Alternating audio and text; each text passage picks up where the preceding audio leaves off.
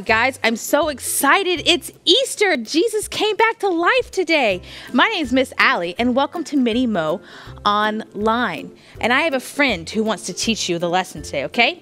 I'm going to bring him out. He's a little shy. His name is Hank the Handkerchief. Can you guys say hi to Hank?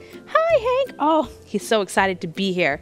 Now, Hank wants to teach you something called the gospel. Gospel means good news. It means it's the story about when Jesus died for you, came back to life at Easter. But you know what? Hank, he's done some bad things in his life. He's done some things like he's lied before. Oh, no. And sometimes Hank gets so mad that he screams and yells. Oh, no. And then sometimes Hank does things like he doesn't do what his mom and dad tell him to do. Oh, no. And you know what all these things are? It's what the Bible calls sin. And the Bible says that sin stains us. I'm going to show you what sin has done to Hank. Are you ready? Here we go. Oh, no, Hank. He's stained with sin. But you know what the sad thing about this is, guys? We do the same stuff. We look just like Hank. And God, he wants to have a relationship with us. God wants to have a relationship like this. But that sin, those stains, pull us away from a relationship with God.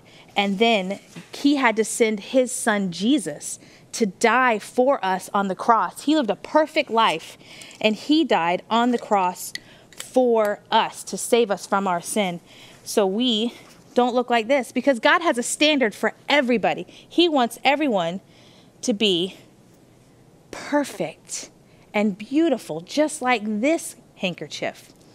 But you know what? We all look like Hank does, like this, because of the bad things that we do called sin. But God can't have this. He can't have a relationship that looks like this. He has to have a relationship that looks like this. And so Jesus died on the cross for us. And the Bible says that you have to repent and believe in Jesus. What does that mean? That sounds fancy. Well, first, to believe means that you believe that Jesus came and lived a perfect life, died on the cross, and came back to life 3 days later, which is what we're celebrating today at Easter. And to repent means that you want to live the way God wants you to live. You want to live for God and what he has planned for you. And you know what? That's what Hank wants to do. He wants to live for Jesus. He doesn't want to look like this stain anymore. He wants to live for Jesus. He wants to repent and believe. So he comes and he asks Jesus, and this is what Jesus does. The Bible says that Jesus takes our sin from us and washes us clean. Are you ready? Watch it. When Jesus died on the cross for you and for me and for Hank, he washes us clean, just like this. And because Jesus did this for us, we can have a relationship with God. We can come back and have a relationship with God because of what Jesus did on the cross for us. But you know what? Hank, you, me, we're not the only people who sin. The world is full of people. And these people in this world, just like Hank and you and me, do bad things.